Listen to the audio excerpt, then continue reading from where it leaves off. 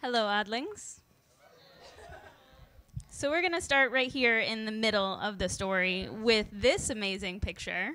So as you can see, fencing battle. The guy with the top hat, that is the Prince of Wales, Britain's future King George IV, who's there in the audience to watch this showdown go down. As you can see, there's one lady with a rapier.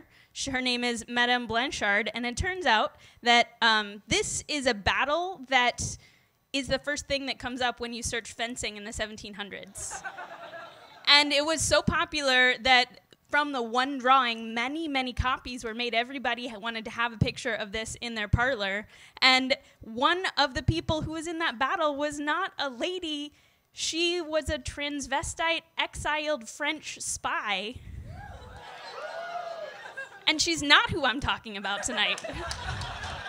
So who could be more sexy and adventurous and amazing than that character, who definitely should earn an odd salon talk at another point? Our fellow on the other side is Chevelier de Saint Georges, and we're gonna start with his born name, Joseph Bologne. He was born in the Americas. His dad got in a drunken duel with some more rapiers and murdered a man, and so instead of facing court, decided that was a great time to go back to France, where he was from. Okay, a few cocktails have been had, I understand. So Joseph Bologne turns 3 at sea. He ends up in Bordeaux and grows up there, and his father manages, through some connections with the royal court, to get a royal pardon from the king. Not only that, he also gets a position in the king's bedchamber.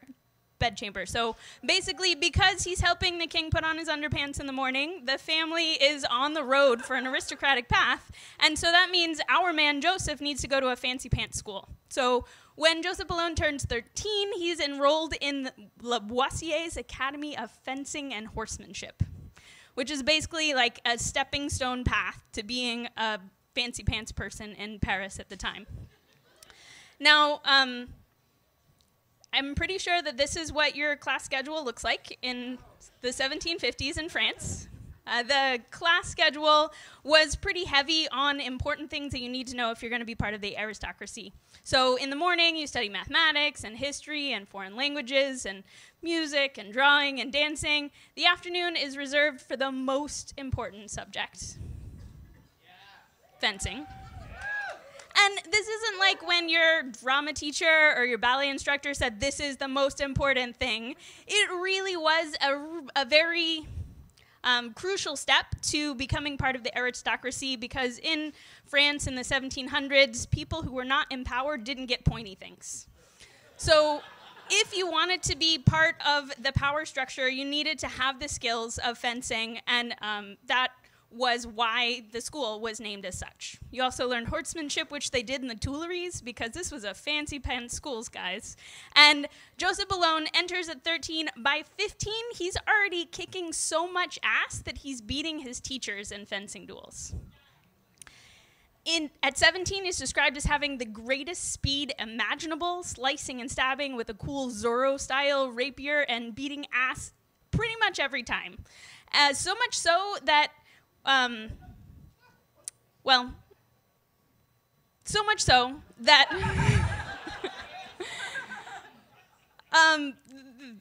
that he becomes known in a time when sword fighting is still your primary weapon, for being pretty much the best of any 17-year-old that's ever been. It's kind of like being the starting striker in Real Madrid, and when he's not fencing and learning to dance and doing mathematics, he's got some hobbies. So according to the histories, he could often be seen swimming across the Seine with only one arm. In skating skills, he exceeded everybody else. As to the pistol, he rarely missed a target. In running, he was reputed to be one of the leading exponents in the whole of Europe. And in addition to his skills and his athlete, St. George was also an excellent dancer. Hobbies. But again, back to fencing, this was hell of important. He was hell of good. So back when he was 15, he was so well renowned for his fencing skills that a fencing master from a rival school starts throwing shade on Bologne because he's heard all this stuff about how good he is and challenges this kid to a duel.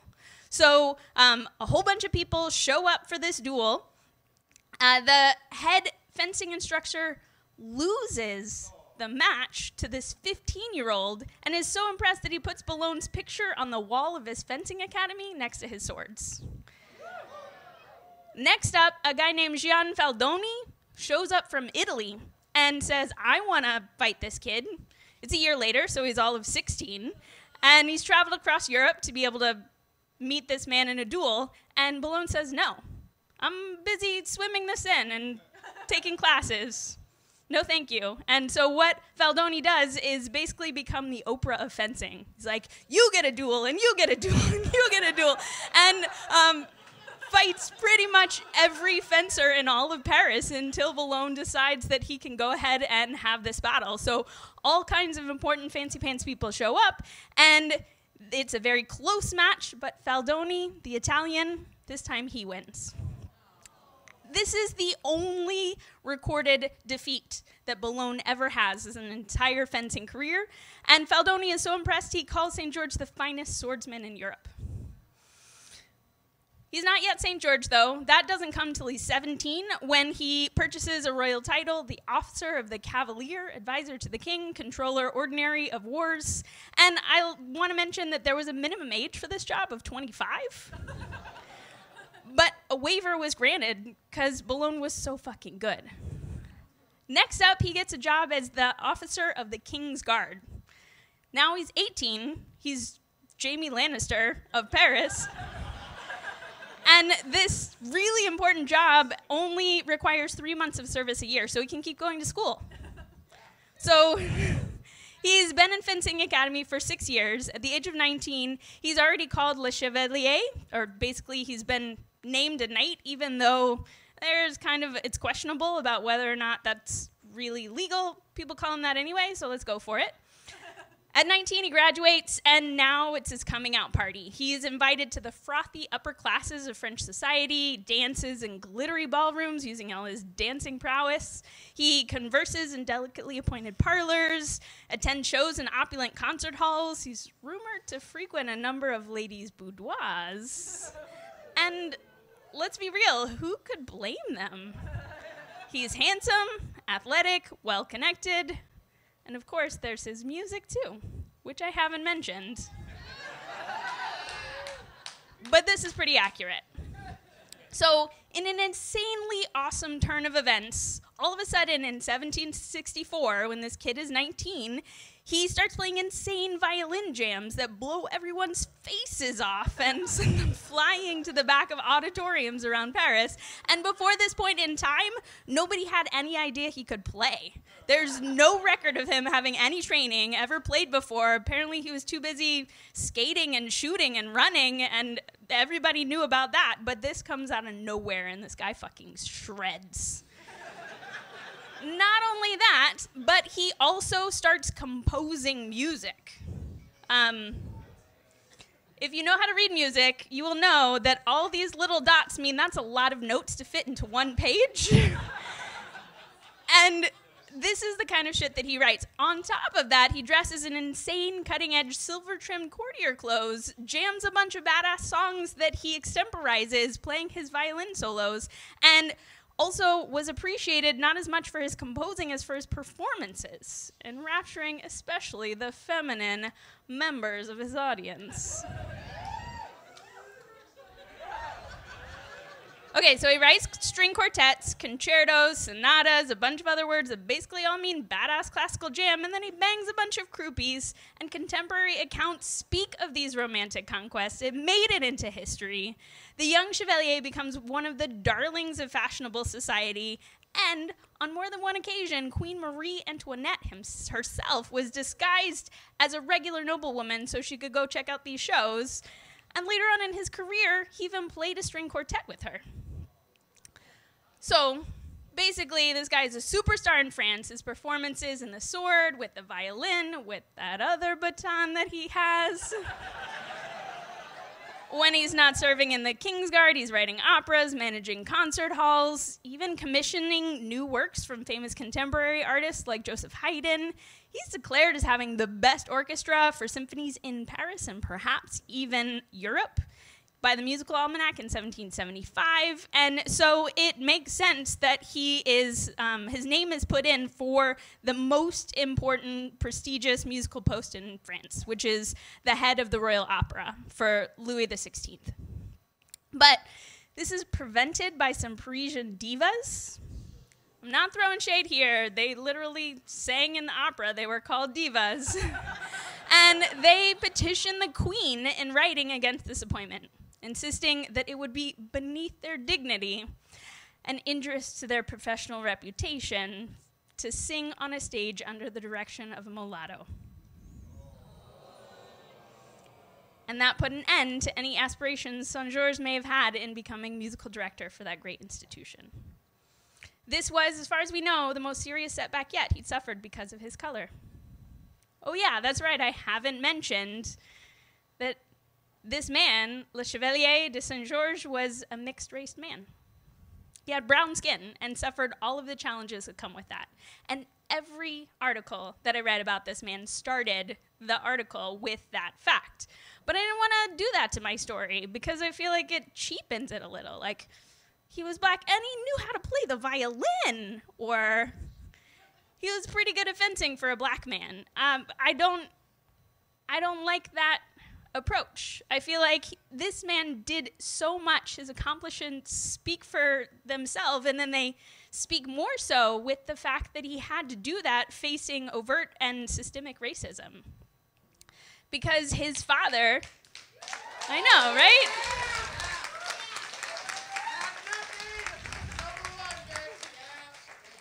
So his father was living in the Americas in Guadeloupe, and his mother was a pretty 17-year-old woman from Africa who was a slave at his plantation and gave birth to Joseph Bologne on Christmas Day, 1745.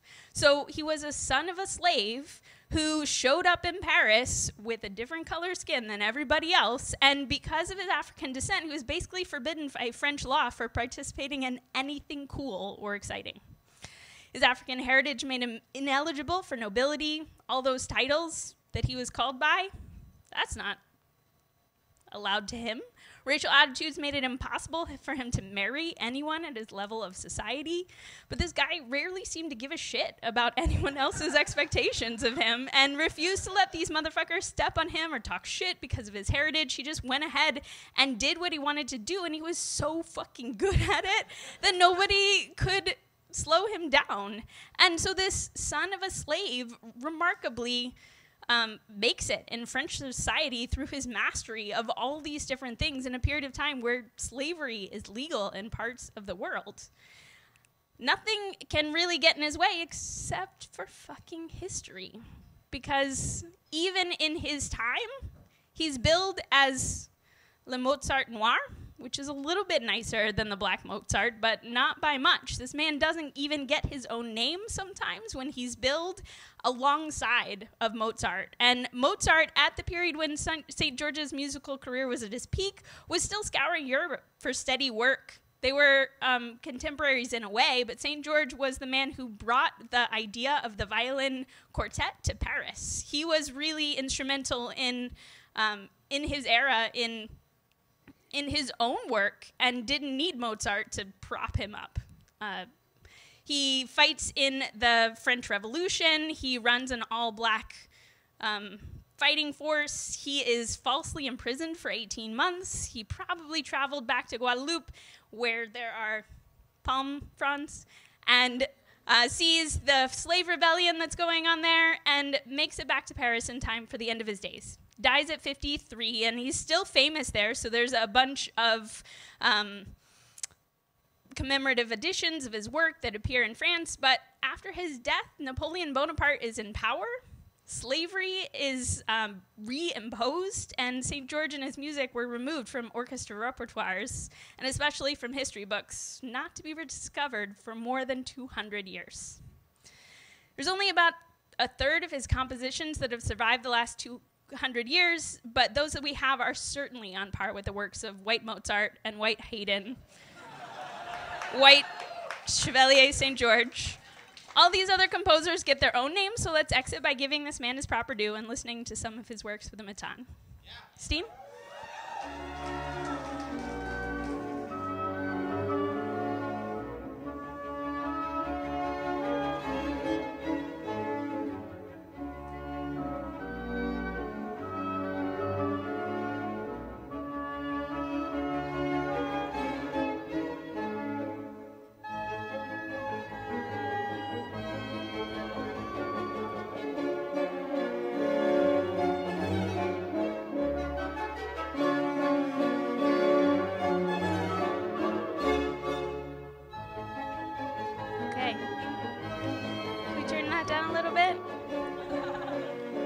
got a homework project, ladies and gentlemen, because Le Chevalier de Saint Georges is not the only one who maybe has not gotten his due because of his talents, for the fact that he may have a different color skin than the powers that be. So I encourage you to go home and check out his work, check out the work of somebody else. I feel like this man definitely deserves to be honored on this stage, and though he won many honors in his lifetime, I would like to award him a special honor here as the gentleman badass that he is. I feel like the Order of the Wolpertinger should be a thing that this man definitely is deserving of. And if you'd like to join our man on this honorable guild, just step up to the merch table over there, get yourself a medal. We've got some new pins for the new season. And it is one way to honor the incredible achievements of everybody who we've talked about on the stage tonight. So thank you for being here.